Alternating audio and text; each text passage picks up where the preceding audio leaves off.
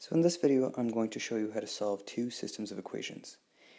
In my first example, I'm going to show you how to solve a system of equations when you're given two formulas. And in my second example, I will show you how to solve it from a word problem. So here we can see that y is equal to minus 2x plus 91 over 15, and y is equal to 10x plus 1. And the trick is to take these two parts and make them equal to each other.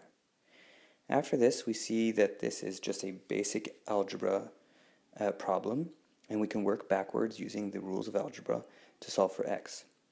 So the first thing I want to do is get rid of my fractions, and so to do that I'm going to get a common denominator of 15 everywhere so that I can cancel out the denominator. I multiply the top and the bottom by 15 on the right hand side to get 15 where I put the red ones. This gives me minus 2x over 91, minus 2x plus 91 over 15 equals 150x over 15 plus 15 over 15. I now cancel out the 15s. This leaves me with minus 2x plus 91 equals 150x plus 15. I bring the minus 2x to the other side, and I bring the positive 15 to the left-hand side. I make sure to change the sign if it moves over the equal sign. So this gives me 91 take away 15 equals 150x plus 2x. That's 152x, and I divide both sides by 152. 76 divided by 152 is 0.5. To find the value of y, what I do is I take 0.5 and I plug it into one of the two equations above. Both equations will give me the same value for y when x is 0.5, so it doesn't matter which one you choose. I'm going to choose the bottom one.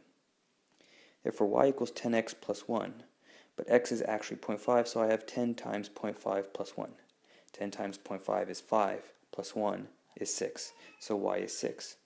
The answer is x equals 0.5 and y equals 6.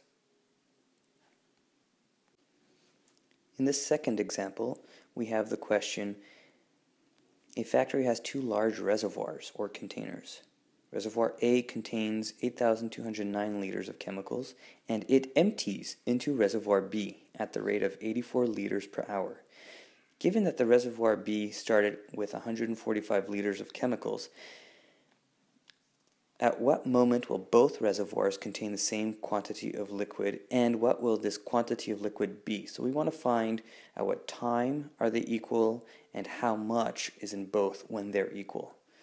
To do this, we need to create two rules. The rule that explains what's happening for container A and the rule that explains what's happening for container B. So I write for container A, the number of liters equals, well, I start off with 8209, but I lose 84 liters every hour, so minus 84 times the number of hours. For container B, it's similar. Liters equals, I start with 145, but this time I'm gaining 84 per hour, so I do plus 84 times the number of hours. I make these two sides equal to each other, and so 8209 minus 84h equals 45 plus 84h. Using algebra, I move things around to solve for h, and so I get 8,209 minus 45 equals 84h plus 84h. I made sure that the signs changed when I brought things over. This leaves me with 8064 equals 168 times h. To get h all by itself, I divide both sides by 168. This gives me that h is 48. H represents the number of hours. This means that after 48 hours, there's the same amount of liquid in both containers. To find out the exact amount of liquid in both containers, I take this number, 48, and I plug it back into one of the two equations above. I'm going to choose the bottom equation.